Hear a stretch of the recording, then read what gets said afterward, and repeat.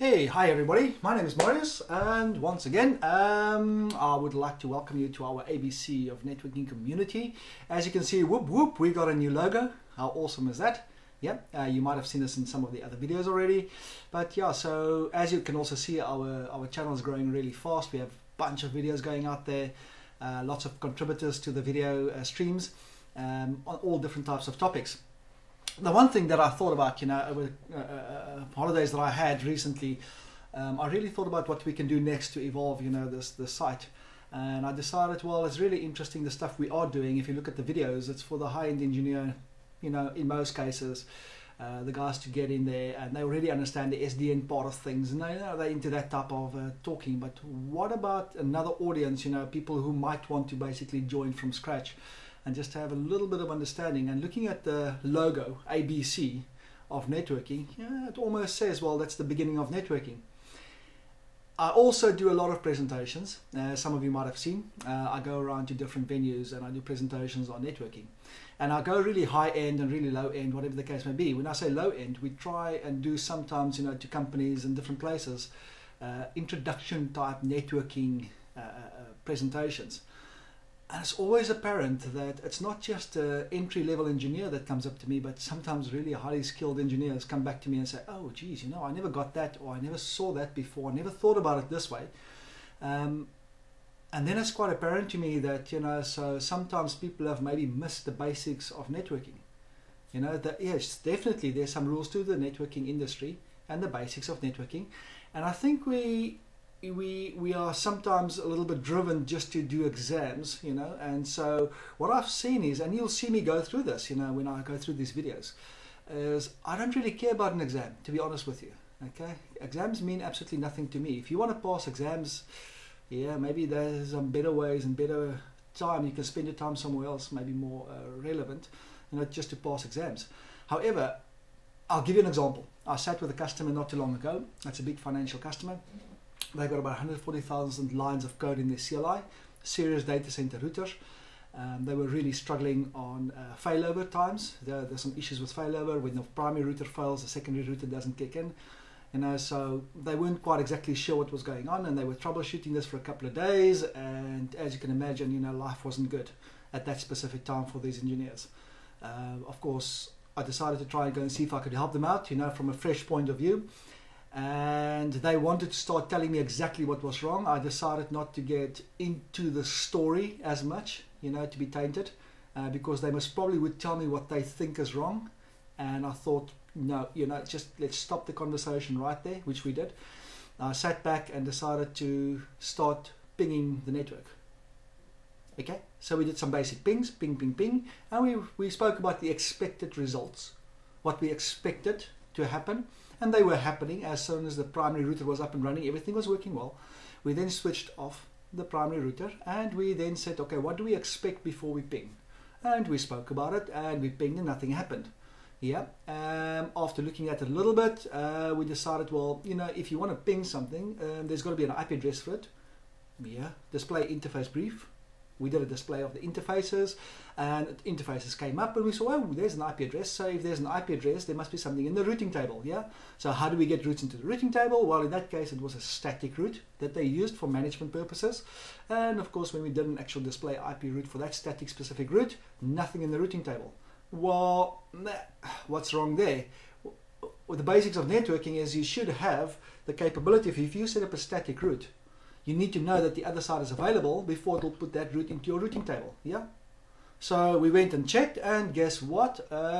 Within about 15 to 20 minutes, we figured out that somebody went and removed this static route for the management interface, right, on that specific router sometime before, and they discovered it when they actually had a failover scenario. Good.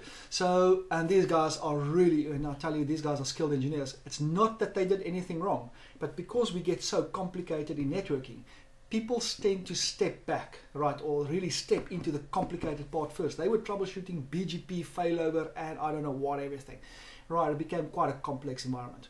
So this is the reason for the ABC of networking community. Like I said, my primary goal here is not to get you to pass exams. Okay, if you want to pass exams, I may be the wrong guy to help you do that. There's some good sites for that. So this is more about the logic of networking. The one thing I've realized, and I've been around for a couple of years, for the guys who know me, I've been around for a couple of years, and very few people seem to figure out the logical side of the network, right? They all want to be, okay, this interface is connected to that interface with IP addressing, but they never get the logical network, right? And as we go through these networking videos, by the way, I have no idea if this is video 1 of 2 or 1 of 20 or 1 of 200. Okay, so I'll just keep on going. I'll put a good description down.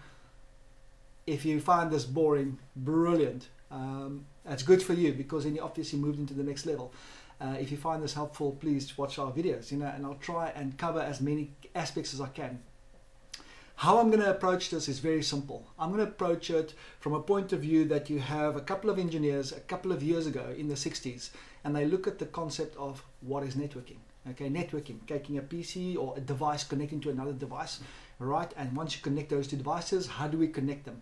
So looking at the basics, and what I want to try and drive towards is, you'll see, at least my experience with this journey was that at least it looks like a story being told. That's the way I see networking, is in the beginning, there was two devices, they connected them together, and then they had some issues, challenges. They solved those challenges, right? And as they solve those challenges, things start to work. And you'll see, I always talk about this, is if things work well in networking, what do? We abuse it until it breaks. We add to it so much that it starts to break. Okay, and this is, you'll see every single time they started with something, they would actually abuse it. No, I wouldn't say abuse it. They would use it properly, right, to a point where things started going wrong. It introduced a fault, and you could see these guys think about it, all girls, or most probably guys in those days, they would think about this and solve the problem, all right? And as they solved the problem, all right, they would come up with a protocol set of rules. And the one thing I will spend a lot of time on, my dad used to tell me, Marius, if you want to play the game, know the rules, yeah? If you want to go and actually do something, understand the concept behind it, what do you need to know about that? All right. So if you want to play the networking game, understand the rules of networking. Yeah, there's some definite rules in networking, all right, that we have to do. So that's what I want to try and drive towards. The Aussie model is my Bible, all right, inside the actual networking industry. That Aussie model pretty much drives all behavior of troubleshooting. How do you start to troubleshoot? If you don't have physical connectivity, then surely why are you trying to see whether you've got logical connectivity if you don't even have physical yet? So there's a very logical way of doing this. And so I'll be spending a lot of time with Aussie model. In the days when I did my training for that, it was 2 days of solid training just on Aussie model. I see these days it's a couple of exam questions on the internet. Just understand what is a fragment bit and a byte and whatever. Just get to know the exam question, pass this, pass it off, forget about Aussie model and go on with networking. You might be struggling, understanding the logic behind networking. You might be struggling by saying, why am I enabling OSPF multi-point, point-to-point? Right, what's the difference behaviors between the two? If you actually haven't done it and you don't understand the logic behind that. And that's what I'm hoping I can bring to this industry, to the community. So guys, take it at face value. The way I do business, typically on these videos, if you've seen a couple of my videos, I use CLI and whiteboards. I'm from an instructional backdrop. I used to be an instructor, and this was my biggest friend, was whiteboard. Okay, logically, if you understand the picture, right, how the packet should flow, then configuring is really simple. Right, there's a couple of rules to configuring, but first you have to understand what the concept of the actual protocol is doing. You need to understand logically what's going to happen, and then we enable it. All right, the configuration side is really the last bit. That shouldn't be the first bit, and then trying to figure out why it worked. Okay, so I'm hoping you can stick around for a couple of videos, and yeah, please let us know if there's a specific topic that you want us to talk on.